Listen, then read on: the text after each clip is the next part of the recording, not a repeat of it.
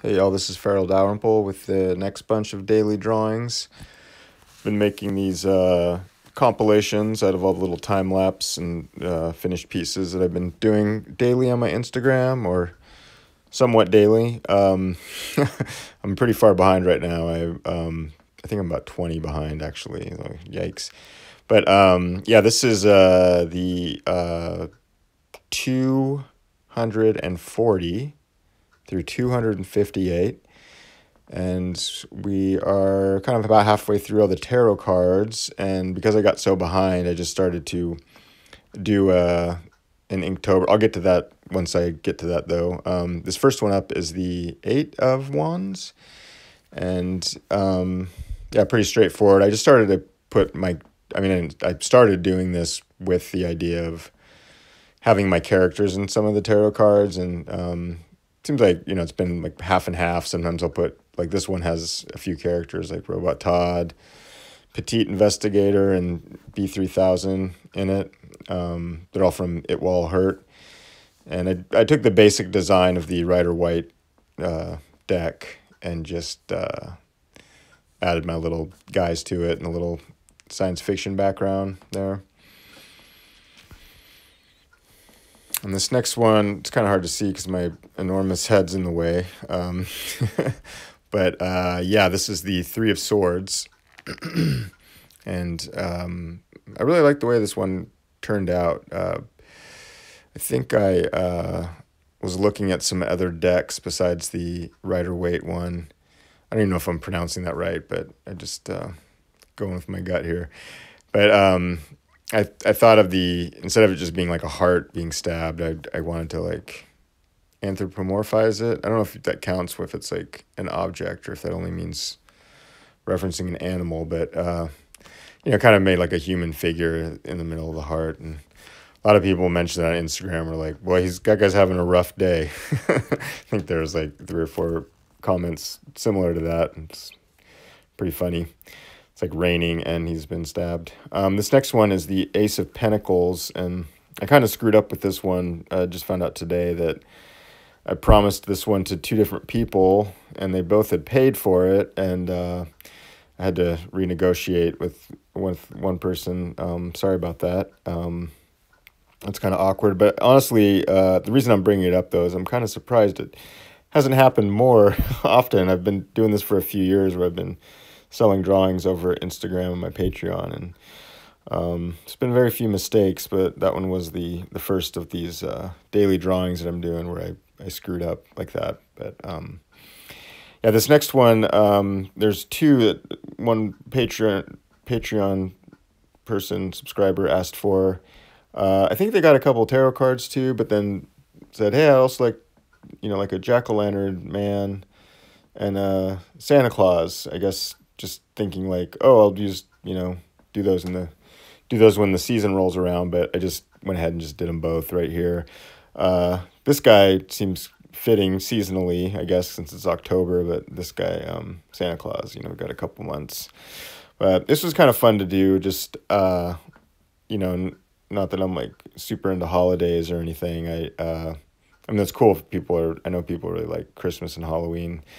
Specifically, my favorite holiday is Thanksgiving, just because the eating aspect, even though the colonization aspect is kind of just seems like all these holidays are just sort of corrupted by, or at least initially started off as like commercial enterprises rather than, I don't know, necessarily the spirit of the holidays. But I don't know, it just seemed like I was like a traditional character, and I've never really drawn. Maybe a couple times I've drawn like for like Christmas cards or something, did a little cartoony doodle, but I was kind of trying to channel like NC Wyeth here or something, who had some cool Santa Claus ones, and I think it came out pretty well. I messed up in the face a little bit, but overall I'm pleased with it, the way that looks. This one is the Nine of Wands, and this one I was really stoked about. I mean, I like the way it came out, the finished, but I first did the sketch. I was kind of surprised that, I don't know, people weren't going, oh, that looks great, I want to get that one. But I kind of, I think, sold it like last minute before I inked it. And yeah, I don't know. I thought this one was like one of the cooler ones that I've done so far. Not trying to toot my own horn too much, but I don't know. It's just kind of like a nice day when I do one and like start to finish. I'm like, oh yeah, okay, that one worked out. But yeah, I put a little I don't know, little breathing mask on the character too. Just kind of makes sense in the sort of Wrenchy's future, it will hurt future, that I think like everyone would be having wear those. But I think in the book I just pretty much made it like, oh, everyone just takes pills or is kind of like used to the radiation and fallout and toxicity of the planet at this point, kind of like mutated or something. And also magic, you know. It's the benefit of having like a kind of more metaphysical bent on the apocalypse versus the, you know, more science fiction aspect, which seems like a lot of other authors and stuff try to get more into that. And this is the Ten of Wands, which used a character from It Will All Hurt, Gideon. And that one was pretty cool. I like the sketch, I think, a lot better than the finish on that. I feel like kind of overworked it a little bit, but I like the pose and the energy of that last one. And this one here, I really like the initial drawing on this a lot. Like the finish is pretty good, but I just, oh yeah, too, I say this in every video, but just in case you're new to this or you just, you know, want to hear it again, this brush that I'm inking with, and I ink all the tarot ones with a brush, and the other ones I generally do with like a pen, just because to break up the monotony of using the brush every day. And it's a Raphael 8404, number 4 is the size. And one's losing its nib, this little point a little bit. I need to get a new, I just actually ordered a couple from Dick Blick, a couple new brushes, so.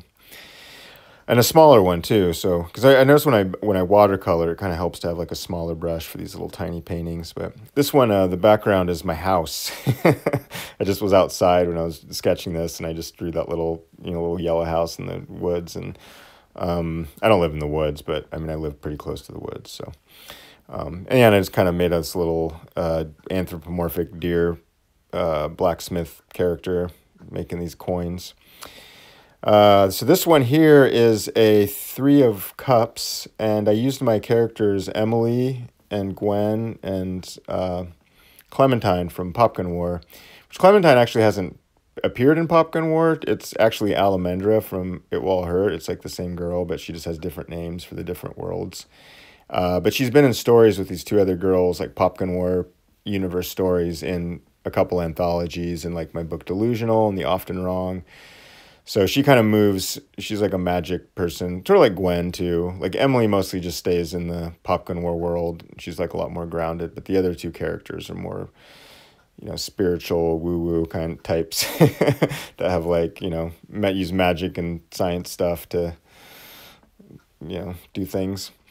So this one here is the Ace of Cups, and I believe that last one and this one both are unclaimed. I got really far behind on everything recently, and I guess with all the stuff going on, you know, I'm susceptible to loneliness, isolation, depression, all that fun stuff. Kind of everyone's going through, or most sane people are experiencing a little bit right now. But you know, I feel overall it's kind of a good thing that we're going through these intense changes, because you know, hopefully you know, something positive will result. Hopefully a lot of positivity will result from it is what I'm hoping for. I mean, the pessimistic side of me is, you know, maybe not as optimistic about that. But anyway, this one here, Ace of Cups, I used the character Marcy from Proxima Centauri, excuse me. And she appears a lot in the Wrenchies as well. She's actually the older version of Marcy who's in the Wrenchies. But she's like Sherwood's imaginary friend, basically. Imaginary girlfriend. So it seemed fitting. I don't know why, for Ace of Cups. It just seemed like, oh, she seems like that would suit her. No pun intended. So this one here is the 4 of Cups, and this is another unclaimed one. I'm doing this post real quick, and then I'm gonna do a thing on my Patreon where I'm gonna have all these lists, the ones that are for sale still, are available. I got too behind, you know, I should have been doing these every week, but I'm thinking I'm 3 weeks behind on this and over a month behind on posting on my Patreon, but it's going to change tonight. And this one, I really liked the initial drawing I did on it as well. And I'm happy with the finish too, but I just feel like I noodled around in this way too long. Like the inking took me forever. Not forever, but way past my 20-minute limit. And the coloring too, I think that took me the longest. Where I was doing too much of the filling in the little, like treating it like a coloring book or something, where I'm like, oh, I got to fill in each little space. But with watercolor, it seems like the more effective way of working with watercolor, I noticed, is doing washes, you know, trying to do like washes, but it takes a little while to dry and blah, blah, blah. So I just, sometimes I fall into the habit of just like, oh, I want to color in this space. And then I'm just like trying to get all the little white areas colored. And it's like, it would look better, I think. Like this one here, I kind of took more of like a wash approach to it, even though I'm just using ink here. I'm not even, in this initial drawing, I'm not using any watercolor at all.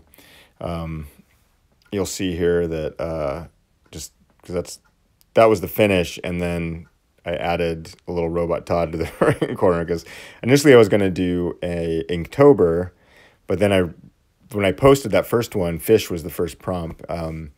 I just saw all the stuff on Twitter about Jake Parker, the guy who started Instagram, possibly doing some shady stuff. So I went on YouTube and kind of fell into a hole and watched a bunch of videos about it, like from the guy who was claiming that he was plagiarizing his work and all this stuff. And then I read Jake's response to it, and I watched some other videos about it to get their takes on it. I have a hard time with the plagiarism thing, and I'm not accusing him of doing it or even wanting to get in a debate with anyone about it. But just from my own personal opinion, I was like, I don't really need to. I don't know. I mean, I don't think he was like necessarily being malicious or anything, but that's something I'm pretty like, I don't know. I couldn't really justify like, oh, I want to participate in this person's thing, you know? And I just decided I'm just going to make up my own prompts. So I made a prompt list, and they're all kind of themed around the robot Todd, which I was kind of wanting to do anyway, like initially. So it kind of worked out. And, you know, I wish Jake Parker the best and everyone the best. And I hope that situation gets resolved. I just kind of wanted to sort of just do my own thing and not really, like support, you know, he doesn't need, I mean, he's fine. They're fine. Everyone's fine.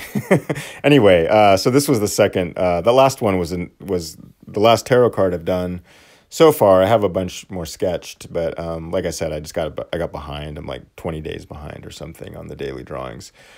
And that one there was the prompt for that last one was spirit